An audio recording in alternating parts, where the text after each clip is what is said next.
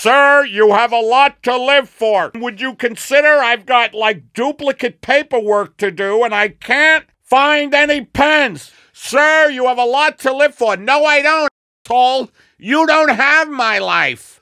Yeah, but if you throw yourself off of this, let's call it a bridge.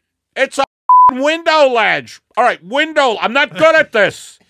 I'm not good at recognizing the structures people are throwing themselves off of. Look, all I'm saying is that you should have pens under lock and key. What are you talking about? They're like 19 cents for 10 of them. Really? Where do you shop? CVS has them 19 cents or you mean $1.19? First of all, we sound alike. That was another episode of The Cop talking someone off the ledge who sounds exactly like him.